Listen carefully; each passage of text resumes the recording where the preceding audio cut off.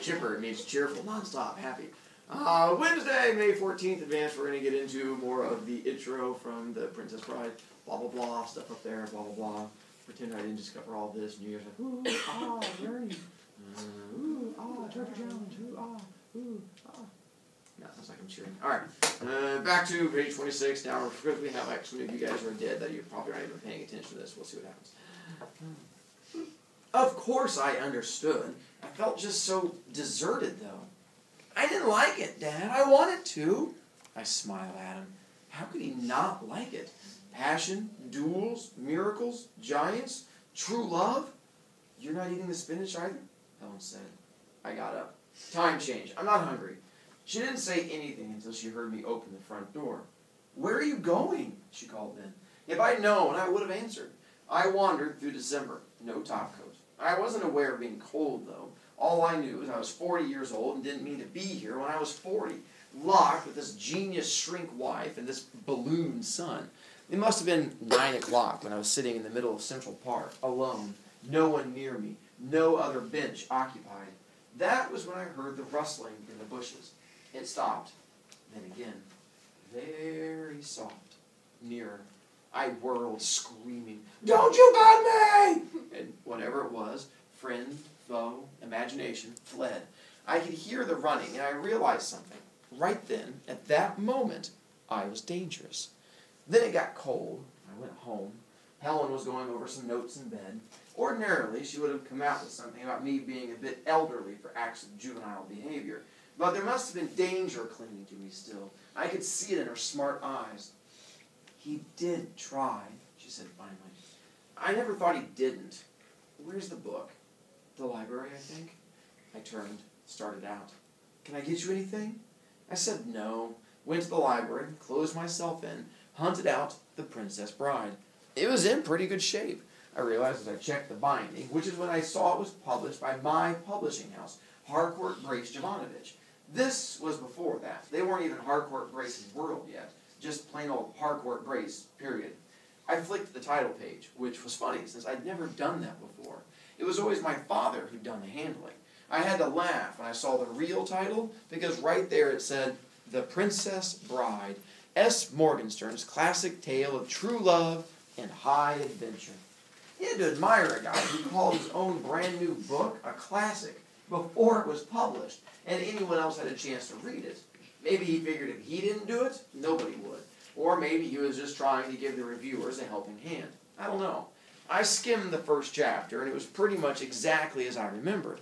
Then I turned to the second chapter, the one about Prince Humperdinck, and the little kind of tantalizing description of the Zoo of Death. And that's when I began to realize the problem. Not that the description wasn't there. It was, and again, pretty much as I remembered it.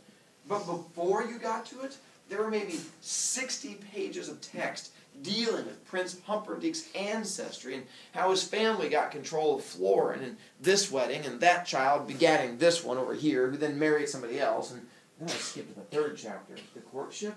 And that was all about the history of Gilder and how that country reached its place in the world. The more I flipped on, the more I knew. Morgenstern wasn't writing any children's book. He was writing a kind of satiric history of his country and the decline of the monarchy and Western civilization. But my father only read me the action stuff, the good parts. He never bothered with the serious side at all. About 2 in the morning, I called Hiram in Martha's Vineyard. Hiram Hayden's been my editor for 12 years, ever since Soldier in the Rain, and we've been through a lot together, but never any phone calls at 2 in the morning. To this day, I know he doesn't understand why I couldn't wait till maybe breakfast. You sure you're all right, Bill? He kept saying. Hey, Hiram, I began after about 6 rings. Listen, you guys published a book just after World War I. Do you think it might be a good idea for me to abridge it and we'd republish it now? You sure you're all right, Bill? Fine, absolutely. And see, I'd just use the good parts. I'd kind of bridge where there were skips in the narrative and leave the good parts alone. What do you think? Bill, it's 2 in the morning up here. Are you still in California? I acted like I was all shocked and surprised so he wouldn't think I was a nut. I'm sorry, Hiram. My God, what an idiot. It's only 11 o'clock in Beverly Hills. Do you think you could ask Mr. Jovanovich, though? You mean now? Tomorrow or the next day. No big deal. I'll ask him anything. Only I'm not quite sure I'm getting an accurate reading on exactly what you want. Are you sure you're all right, Bill? I'll be in New York tomorrow. I'll call you then about the specifics, okay? Could you make it a little earlier in the business day, Bill? I laughed, and we hung up, and I called Zig in California. Everett Ziegler has been my movie agent for maybe 8 years. He did the Butch Cassidy deal for me, and I woke him up too. Hey, Zig, could you get me a postponement on the Stepford Wives? There's this other thing that's come up. You're contracted to start now. How long a postponement? I can't say for sure. I've never done an abridgment before. Just tell me what you think they do. I think if it's a long postponement, they threaten to sue, and you'd end up losing the job. It came out pretty much as he said. They threatened to sue, and I almost lost the job, and some money, and didn't make any friends in the industry, as those of us in showbiz call movies. But the abridgment got done, and you hold it in your hands. The good parts version. Why did I go through all that? Helen pressured me greatly to think about an answer. She felt it was important. Not that she knew necessarily, but that I know. Because you acted crackers, Willie boy. You had me truly scared. So why? I never was worth beans at self-scrutiny. Everything I write is impulse. This feels right, that sounds wrong, like that. I can't analyze. Well, not my own actions, anyway. I know I don't expect this to change anybody else's life the way it altered mine. But take the title words, true love and high adventure. I believed in that once. I thought my life was going to follow that path. Prayed that it would. Obviously, it didn't. But I don't think there's high adventure left anymore. Nobody takes out a sword nowadays and cries, hello, my name is Inigo Montoya. You killed my father. Prepare to die. And true love you can forget about too. I don't know if I love anything truly anymore beyond the porterhouse at Peter Luger's and the cheese enchilada at El Parador's. Sorry about that, Helen. Anyway, here's the good parts version. S. Morgenstern wrote it, my father read it to me, and now I give it to you. What you do with it will be more than passing interest to us all. Chapter 1, The Bride. So now we finally get to Chapter 1, The Bride. Now what's going to happen is that as we read it, there's going to be parts where he cuts out, and then he comes in and explains why he's cutting out sections. In the past, when I've skipped the introduction, kids got to those parts and they kept getting confused. So I spent more time going back trying to explain who this William Goldman guy was and why he's cutting out parts, and it just saved time and made it less confusing just to read that. It takes me like 2 days to get through it, but it makes life easier in the long run. Now, with The Princess Bride,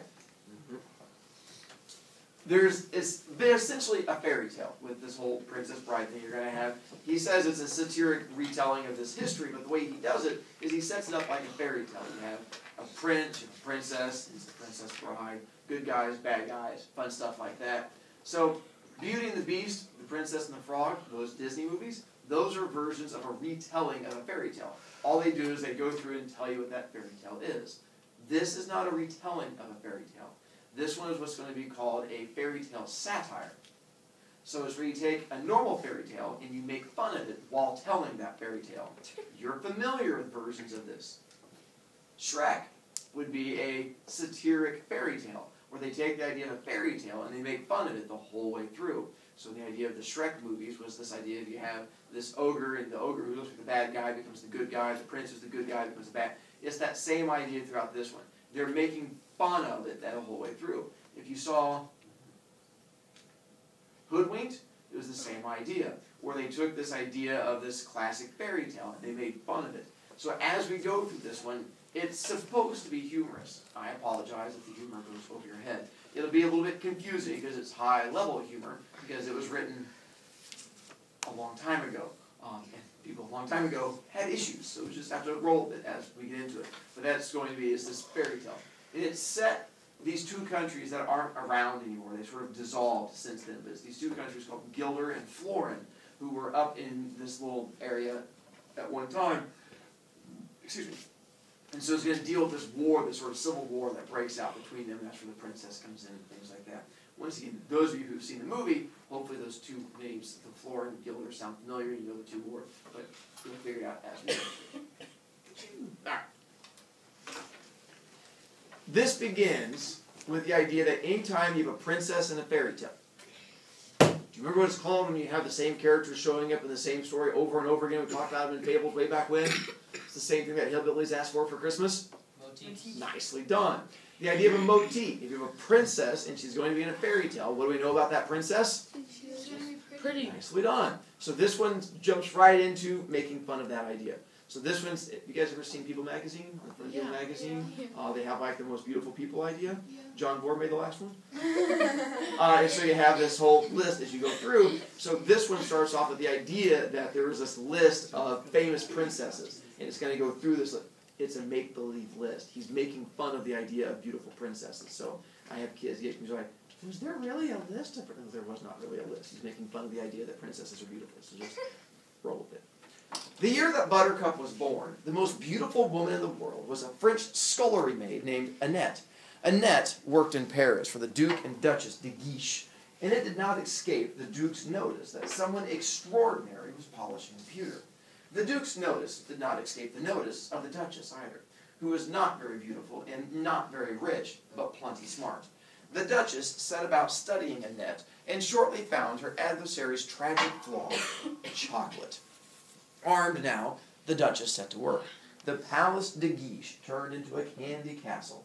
Everywhere you looked, bonbons. There were piles of chocolate-covered mints in the drawing rooms, baskets of chocolate-covered nougats in the parlors.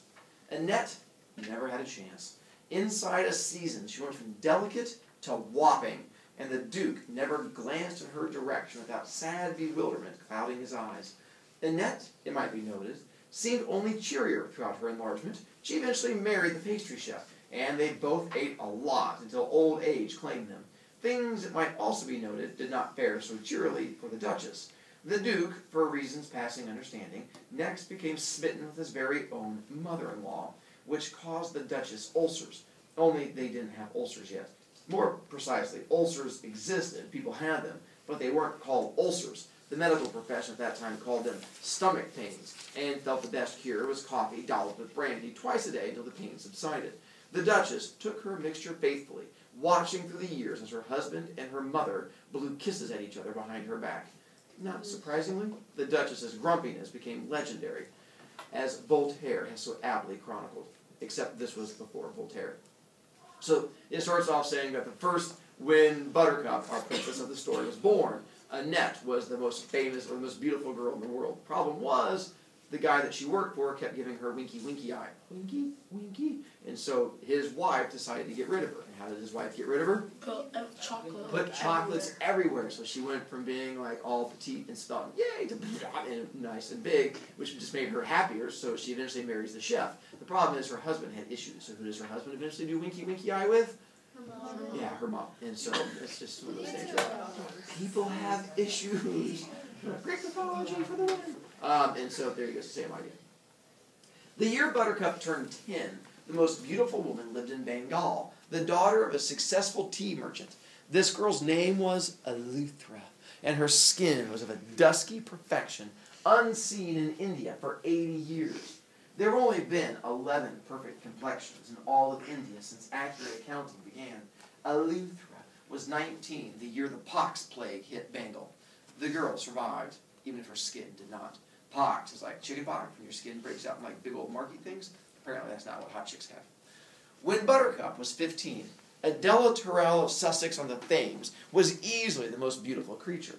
Adela was 20, and so far did she outdistance the world that it seemed certain she'd be the most beautiful for many, many years. But then one day, one of her suitors, she had 104 of them. Do you guys know what a suitor is? Yeah. Yeah? I could date. On the right track, yeah. Someone who thinks you're hot and creeps on you. Creates, Instagram pages about you and posts a bunch of pictures. God, I wish he was here. And so that would be an idea of a suitor. They just think you're hot and they try to seek you out. So many fun things I could do. People watching at home have no idea what we're talking about, but it's okay if they were here. Exclaim that without question, Adela must be the most ideal item yet spawned. Adela, flattered, began to ponder on the truth of the statement. That night, alone in her room, she examined herself pore by pore in her mirror. This was after mirrors. It took her until close to dawn to finish her inspection. But by that time, it was clear to her that the young man had been quite correct in his assessment. She was, through no real faults of her own, perfect. As she strolled through the family rose gardens watching the sunrise, she felt happier than she'd ever been. Not only am I perfect, she said to herself, I'm probably the first perfect person in the whole long history of the universe. Not a part of me could stand improving. How lucky I am to be perfect and rich and sought after and sensitive and young and... Young? The mist was rising around her as Adela began to think. Well, of course, I'll always be sensitive, she thought, and I'll always be rich. But I don't quite see how I'm going to manage to always be young. And when I'm not young, how am I going to stay perfect? And if I'm not perfect, what else is there? What indeed? Adela furrowed her brow in desperate thought. It was the first time in her life her brow had ever had to furrow, and Adela gasped when she realized what she had done, horrified that she'd somehow damaged it, perhaps permanently. Do you guys know what furrowing your brow means? It's when the brow comes together like, because she's thinking, and she's never had to think before. She's like, and she thought she broke her eyebrows because she's never had to do that before. Poor girl. She rushed back to her mirror and spent the morning, and although she managed to convince herself that she was still quite as perfect as ever, there was no question that she was not quite as happy as she had been. She had begun to fret. The first worry lines appeared within a fortnight, the first wrinkles within a month, and before the year was out, creases abounded. She married soon thereafter, the self-same man who accused her of sublimity and gave him merry hell for many years. Buttercup, of course, at 15, knew none of this, and if she had, would have found it totally unfathomable. How could someone care if she were the most beautiful woman in the world or not? What difference could it have made if you were only the third most beautiful, or the sixth? Buttercup at this time was nowhere near that high, being barely in the top 20, and that primarily on potential, certainly not on any particular care she took of herself. She hated to wash her face. She loathed the area behind her ears. She was sick of combing her hair, and did so as little as possible. What she liked to do, preferred above all else really, was to ride her horse and taunt the farm boy. The horse's name was Horse. Buttercup was never very long on imagination, and it came when she called it, went where she steered it, and did what she told it. The farm boy did what she told him, too. Actually, he was more a young man now, but he'd been a farm boy when, orphaned, he had come to work with her father, and Buttercup referred to him that way still. Farm boy, fetch me this. Get me that, farm boy. Quickly, lazy thing, trot now, or I'll tell father. As you wish. That was all he ever answered. As you wish. Fetch that, farm boy. As you wish.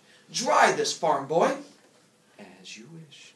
He lived in a hovel out near the animals, and, according to Buttercup's mother, he kept it clean. He even read when he had candles. I'll leave the lad an acre in my will, Buttercup's father was fond of saying. They had acres then. You'll spoil him, Buttercup's mother always answered. He slaved for many years. Hard work should be rewarded. Then, rather than continue the argument, they had arguments then too. They would both turn on their daughter. You didn't bathe, her father said. I did, from Buttercup. Not with water, her father continued. You reek like a stallion. I've been riding all day, Buttercup explained. You must bathe, Buttercup, her mother joined in. The boys don't like their girls to smell of stables. Oh, the boys, Buttercup fairly exploded. I do not care about the boys. Horse loves me, and that is quite sufficient. Thank you. She said that speech loud, and she said it often. Well, like it or not, things were beginning to happen. Shortly before her 16th birthday, Buttercup realized that it had now been more than a month since any girl in the village had spoken to her. She'd never much been close to girls, so the change was nothing sharp. But at least before, there were head nods exchanged when she rode through the village or along the cart tracks. But now, for no reason, there was nothing. A quick glance away as she approached, that was all. Buttercup cornered Cornelia one morning at the blacksmith's and asked her about the silence. I should think, after what you've done, you'd have the courtesy not to pretend. You'd have the courtesy not to pretend to ask, came from Cornelia. What have I done? What? What? You've stolen them! With that, Cornelia fled. But Buttercup understood. She knew who them was. The boys. The village boys. The beef-witted, feather-brained, rattle-skulled, clod-pated, dim-domed, noodle-noggin, sap-headed, lunk-knobbed boys. How could anyone accuse her of stealing them? Why would anybody want them anyway? What good were they? All they did was pester and vex and annoy. Can I brush your horse, Buttercup? Thank you, but the farm boy does that. Can I go riding with you, Buttercup? Thank you, but I really do enjoy myself alone. You think you're too good for anybody, don't you, Buttercup? No, I don't. I just riding by myself, that's all. But throughout her 16th year, even this kind of talk gave way to stammering and flushing, and at the very best, questions about the weather. Do you think it's going to rain, Buttercup? I don't think so. The sky's blue. Well, it might rain. Yeah, I suppose it might. You think you're too good for anybody, don't you, Buttercup? No, I just don't think it's going to rain, that's all. At night, more often than not, they would congregate in the dark beyond her window and laugh about her. She ignored them. Usually the laughter would give way to insult. She paid them no mind. If they grew too damaging, the farm boy handled things, emerging silently from his hovel, thrashing a few of them, sending them flying. She never failed to thank him when he did this. As you wish, was all he ever answered. When she was almost 17, a man in a carriage came to town and watched as she rode for provisions. He was still there on her return, peering out. She paid him no mind, and indeed, by himself he was not important. But he marked a turning point. Other men had gone out of their way to catch sight of her. Other men had even ridden 20 miles for the privilege, as this man had. The importance here is it was the first rich man who had bothered to do so, the first noble. And it was this man, whose name is lost to antiquity, who mentioned Buttercup to the Count. So to fully grasp the full hotness of our young Buttercup, the princess, who, by the way, does she care about how attractive she is? No. And what do the boys keep trying to do to her? Yeah, they're trying to do the flirty thing, and she's kind of dense, and they're doing the flirty. She's like, what are you talking about? And now, of course, the problem is, people stop, you've seen the movies, people stop to watch the girls go by. Buttercup being one of the top 20 hottest girls in the world, people go out of their way, 20 miles just to drive and park their cars, and just watch her go by. Yes, it's creepy. But don't worry, it gets worse. The land of Florin was set between where Sweden and Germany would eventually settle. There's the picture of Sweden, Germany, up there. In theory, it was ruled by King Lotharen and his second wife, the Queen. But in fact, the king was barely hanging on, could only rarely tell day from night, and basically spent his time in muttering. He was very old. Every organ in his body had long since betrayed him, and most of his important decisions regarding Florin had a certain arbitrary quality that bothered many of the leading citizens. Prince Humperdinck actually ran things. If there had been a Europe, he would have been the most powerful man in it. Even as it was, nobody within 1,000 miles wanted to mess with him. The Count was Prince Humperdinck's only confidant. His last name was Rugen, but no one needed to use it. He was the only Count in the country, the title having been bestowed by the prince as a birthday present some years before, the happening taking place naturally at one of the Countess's parties. The Countess was considerably younger than her husband. All of her clothes came from Paris. This was after Paris. And she had superb taste. This was after taste, too, but only just. And since it was such a new thing, and since the Countess was the only lady in all Florin to possess it, is it any wonder she was the leading hostess of the land? Eventually, her passion for fabric and face paint caused her to settle permanently in Paris, where she ran the only salon of international consequence. For now, she busied herself with simply sleeping on silk, eating on gold, and being the single most feared and admired woman in Florinese history. If she had figure faults, her clothes concealed them. If her face was less than divine, it was hard to tell when she got done applying substances. This was before glamour, but it hadn't been for ladies for the Countess. There would never have been a need for its invention. In sum, the Rugens were a couple of the week in Florin, and it had been for many years. Okay, this is me. All abridging remarks and other comments will be in this fancy italic type, so you'll know. When I said at the start that I'd never read this book, that's true. My father read it to me, and I just quick skimmed along, crossing out whole sections when I did the abridging, leaving everything just as it was in the original Morgenstern. This chapter's totally intact. My intrusion here is because of the way Morgenstern uses parentheses. The copy editor at Harcourt kept filling the margins of the galley proofs with questions. How can it be before Europe, but after Paris? And how is it possible this happens before glamour, when glamour is an ancient concept? See, glamour in the Oxford English Dictionary. And eventually, I'm going crazy. What do I make of these parentheses? When does this book take place? I don't understand anything. Denise, the copy editor, has done all my books since Boys and Girls Together, and she'd never been as emotional in the margins with me before. I couldn't help her.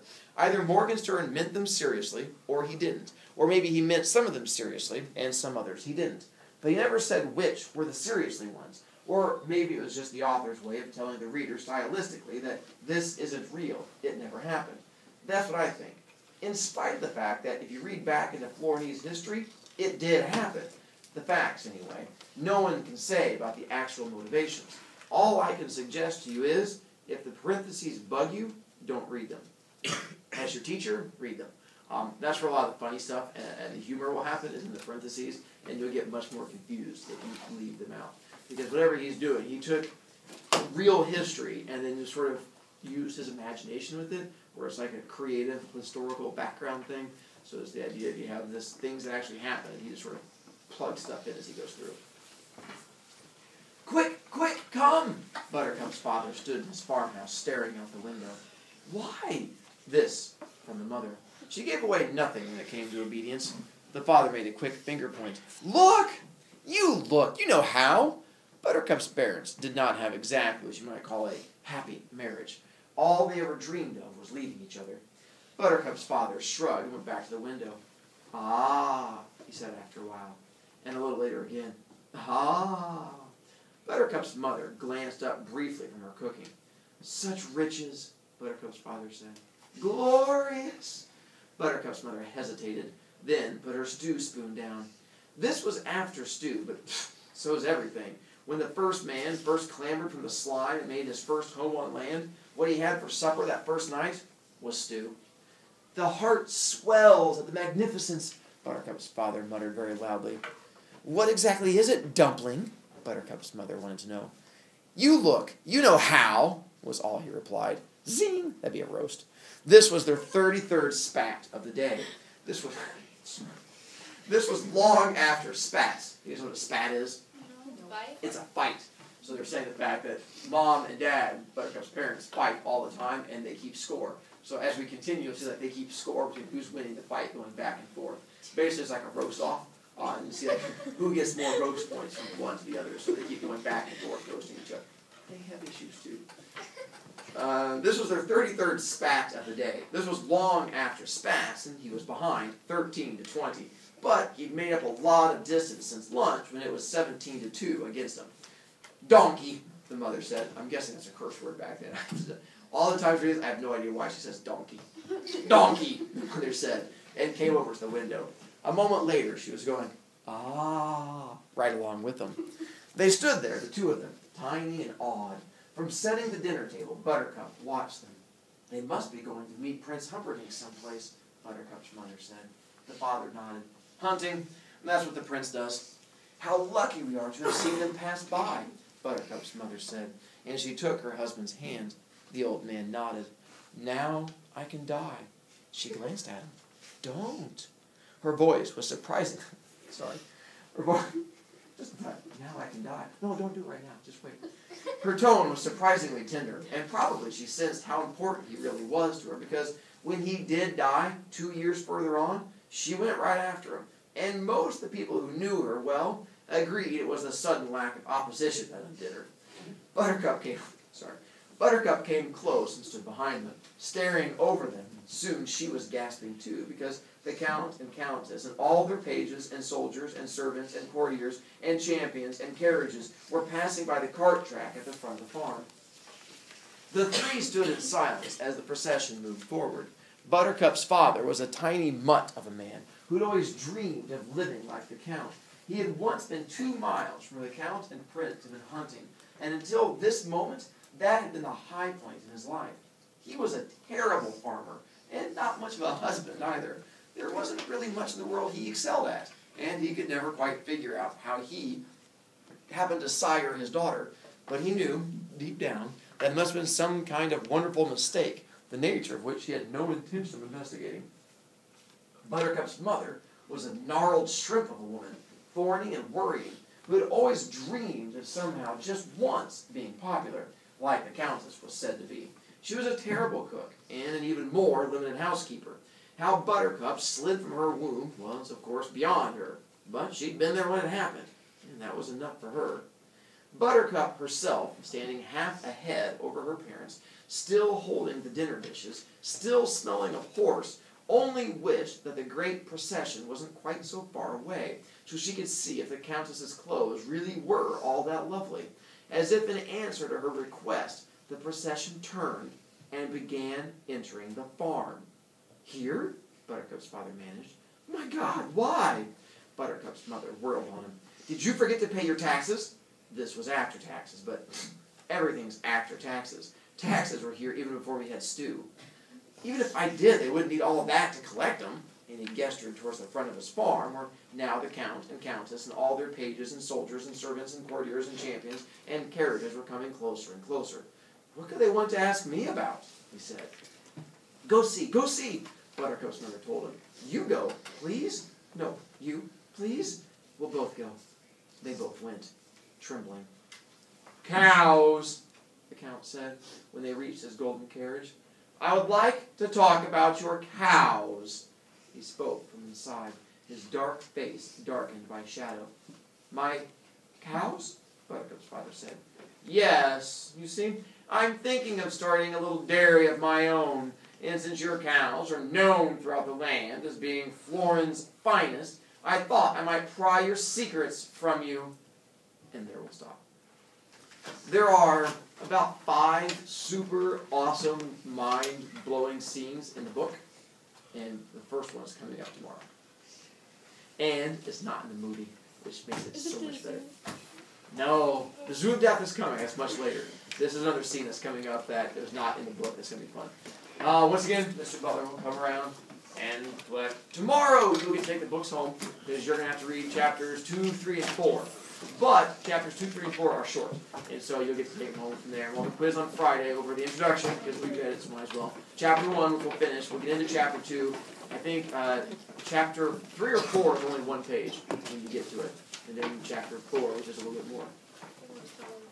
This one? I think it's just like the author. Yeah. Is that chapter 4? Yeah, it's just 1 page. Leave the book on the desk. I'll come around and pick them up.